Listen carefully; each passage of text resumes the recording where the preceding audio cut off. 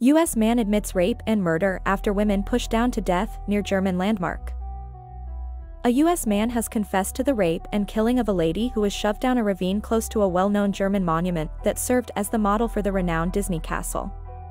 It is believed that the Sleeping Beauty Castle at Disneyland, California, and the Cinderella Castle in Disneyworld, Florida, drew influence from Neuschwanstein in Bavaria, southern Germany.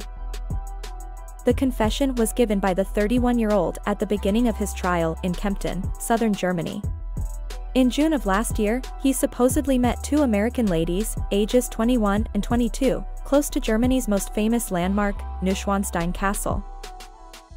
The trio, according to the prosecution, was near the Marienbruecke, a bridge that spans a canyon and provides views of the castle.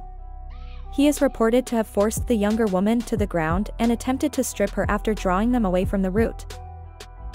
The second lady said that the suspect shoved her down a steep hill when she attempted to intervene. She survived a fall of around 165 feet, 50 meters.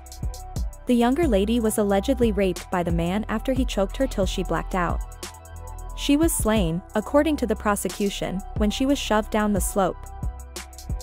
In addition, the defendant, whose identity is protected by German law, is accused of attempting murder and having child pornography.